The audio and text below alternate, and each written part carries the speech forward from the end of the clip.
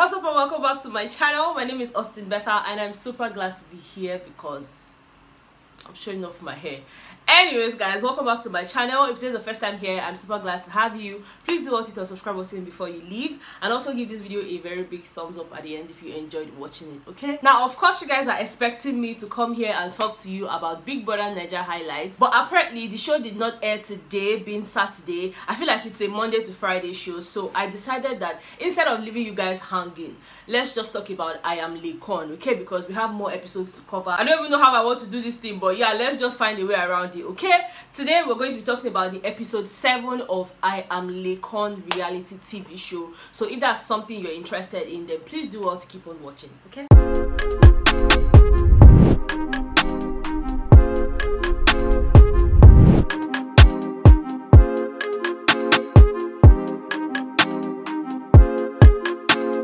Ryan Little. Now, I'm aware a lot of us are crybabies because you guys kept on telling me, oh, Betha, I also cried on the last episode. I also cried on the last episode. It feels good to know that I have people who also cry because I cannot be the only one that cry about little things, alright? Anyways, guys, episode 7 started off in Laycon's sitting room and we had Gome coming to visit Laycon. Gome is Laycon's manager, just in case you guys have forgotten. Gome was talking to Laycon about sickle cell foundations and the fact that those people have reached out to them multiple times, even when Laycon was in the house. So it would be nice for them to do something in that line, especially because we all know that Laycon is SC and Gome himself is SS, so it's really important that they do something. And of course Laycon really welcomed the idea. He was really excited about it and they plan to visit the sickle cell foundation somewhere in Surulere, Lagos. Okay, next up was an event Laycon went for on the mainland. You know, he had gone there with Yomi and Tarela. Of course you guys remember Tarela, his content manager. The show was really fun to watch because, you know, Laycon was just there singing and giving us vibes, you know, fierce vibes, our fierce. Okay, better I don't know how to dance, leave this thing. Anyways guys, Laycon's performance was really on point. The guests made it more fun because they were just singing along, our fierce, our fierce. Okay, better leave this thing, leave this thing. Now the next scene opened up in Laycon's sitting room, and this time around Laycon was there with his brother Yomi. We also had BC there, you know, BC is his best friend and also his road manager. You know, then Shore came in. Shore happens to be the scheduling manager. Like if you want to see Laycon, you go through Shore. And of course, as soon as Shore came in, they knew that there was an important information. You know, Shore had come to talk to Laycon about his music. There was a need for him to either work on his EP or work on his album. And that was something Laycon was super excited about because for him, he just wants to be in the studio. He just wants to release more tracks for us. And guess what? We're here to receive it with our full chest because what else are we here for really? Now, the next scene opened up at the beach. And no, Laycon did not go there to swim. He actually went there for a music video with Mr. Real, Mr. Real. Baba Fela. Let's just do Baba Fela. Betha, what is your problem? Trust me, I don't know the song, but I love to vibe to that song, you know, so excuse all of this, okay? Laycon was actually on that video, you know, Zlatan was also there. I'm sure by now you guys have listened to that song. Jojo Jubaba Fela. Betha, that's not how they sang it, but yeah.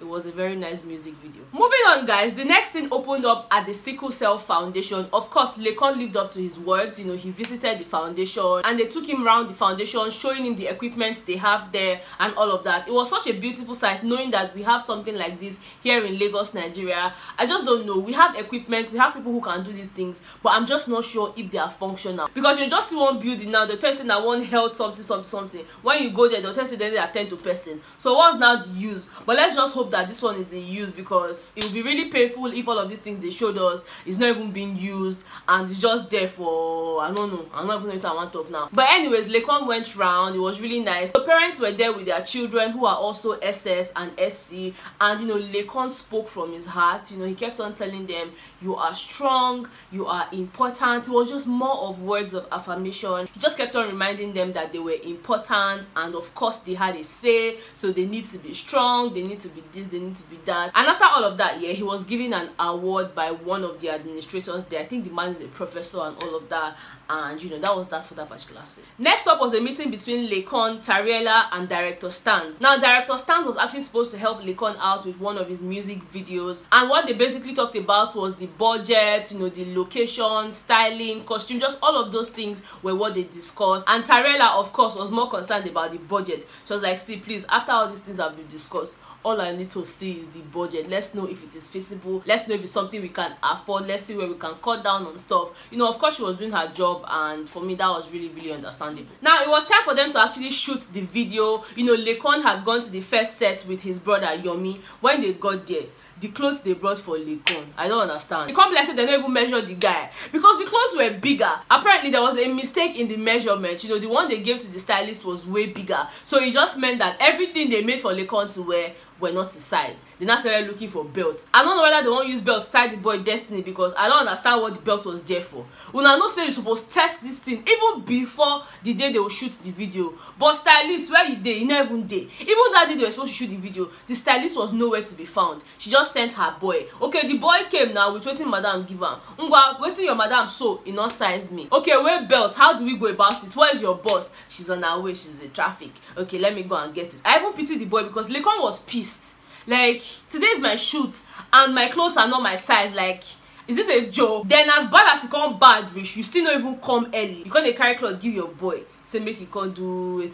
I know it's the boy won't can do. That's in pain Laycon, I swear. Because they kept on calling the stylist. She was saying she's in traffic, and this one, you not even just get any good excuse. I was just like, so unprofessional. By the way, her name is Ella. See, if your stylist now Ella, check and wear before she'll carry clothes when up your size give you. Now, can you guys believe that they didn't even end up showing us the stylist? They mean say she not even come, because the next part where they can't show us now where them Laycon don't go the next set for beach, you know, where they were setting up the beach and all of that, because they also had like a scene from there, you know. And then the last scene was where Tariela was talking about one accident.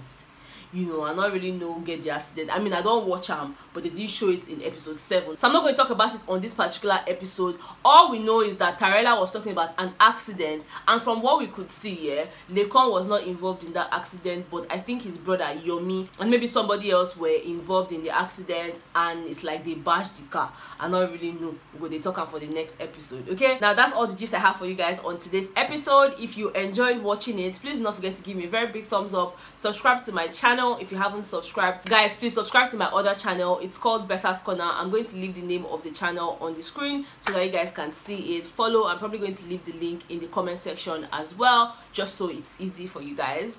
Thank you so much for watching. I'm definitely going to come to you guys with another video, maybe tomorrow evening as well, especially because they're not even going to show us Big Brother or anything. Okay, so yeah, thank you guys so much. I love you guys so much. I hope you like my new hairdo and my earrings. Like, this is the first time I'm doing this kind of hair. I've never done it. I just wanted to do something different, African, simple, cute. You are free to take a screenshot now.